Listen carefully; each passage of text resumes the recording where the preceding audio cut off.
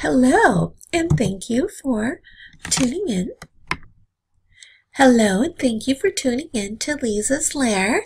If this is your very first time watching a video on this channel, Leezah's Lair is a YouTube community for the older adults who are using the virtual world called Second Life, and I try to talk about different topics that impact the Second Life experience. You're welcome to leave comments about which topics you would like for me to talk about that are interesting to you, and my comment section is moderated, and so you will see your comment after I have an opportunity to review them.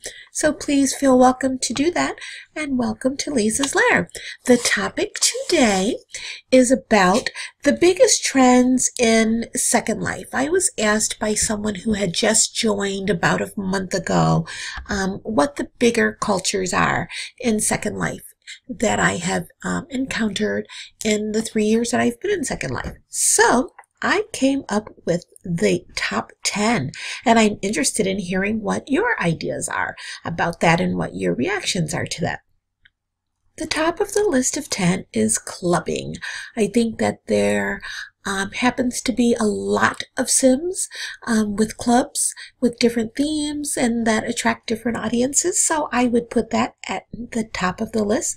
The second thing I would put at the top of the list, so number 2 out of 10, would be the sex commerce. I think that prostitution is very, very big in Second Life.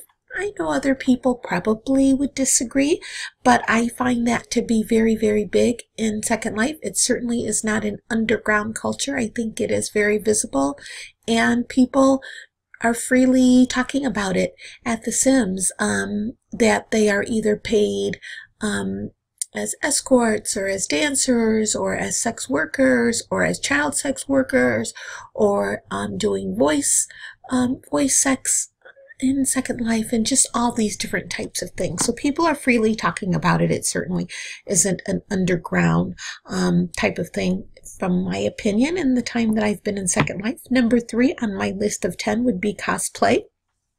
I haven't participated in that, but I think that it is very big, and I hear about it a lot.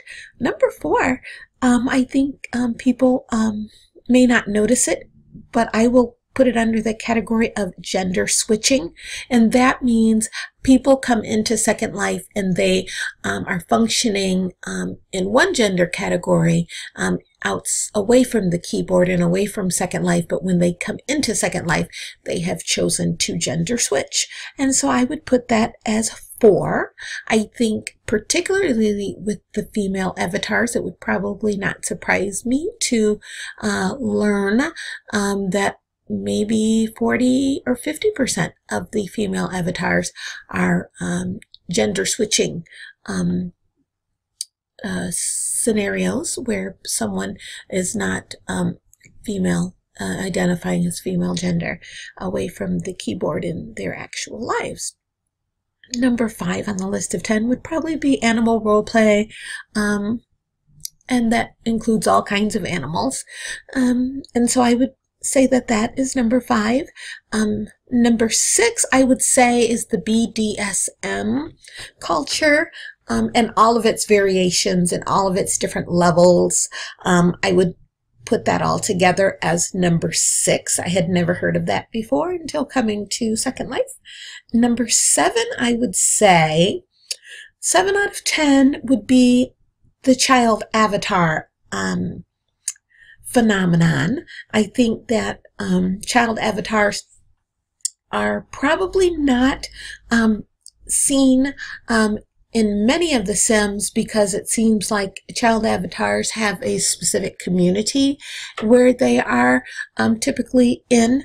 I think people, a lot of people in Second Life tend to view the child avatar community with suspicion, particularly because there's just always been this perception that the whole child avatar world is drawing more and more pedos into the Second Life virtual space.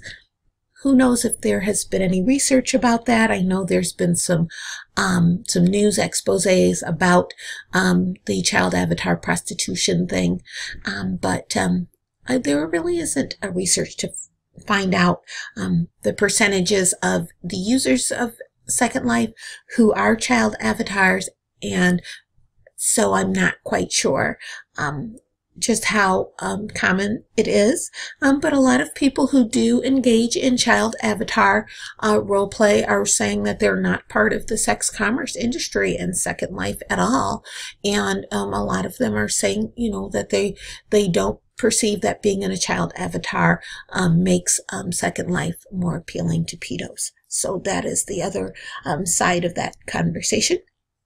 Number 8 on the list of 10 would be race roleplay. There are a lot of people who come into Second Life and they decide that they're going to have an avatar that represents a race that they really aren't part of away from the keyboard. And sometimes it's because they want to act out stereotypes for their own amusement, and sometimes it's just because they want an avatar that looks different than how they look in their actual lives. So I would put that one as 8 out of 10. 9, I would say, is education. The educational aspect of Second Life. People are coming into Second Life to teach different things. They're teaching foreign languages. They're teaching about health. They're teaching about yoga. There's a lot of meditation going on at Sims. There's a lot of people who teach things away from the keyboard that are now coming into Second Life to teach them. And so I would probably put that as 9 out of 10 as one of the big trends or cultures, if you will. And then number 10, it's kind of broad. 10 of 10 would be the arts, and there are many artists here who share their craft in Second Life, and there are a lot of authors and poets and all of that, and so I would definitely put that as number 10. So I'm interested in hearing your list of the top 10 in Second Life that may help people who are coming into Second Life who are not familiar with it, and would like to hear from those of you who have been in Second Life for a few years. So please feel free to add in the comment section, and I will review your comments if you add any, and I will be sure to post them as long as they're constructive. Thank you for visiting Leezah's Lair, and I hope that you'll come back and view other videos.